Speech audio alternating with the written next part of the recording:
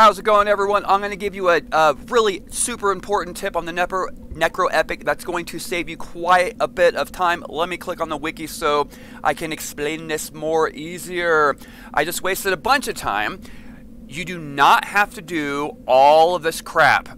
You can skip all of these steps. All you have to do is jump down to here and start on this step and then go down. Again, you do not have to do all this stuff. You just kill Kazan and continue on down the list. Guys, I hope that helps because I just spent hours running around doing all this crap and I did not know until now. That's going to do it for me. Peace.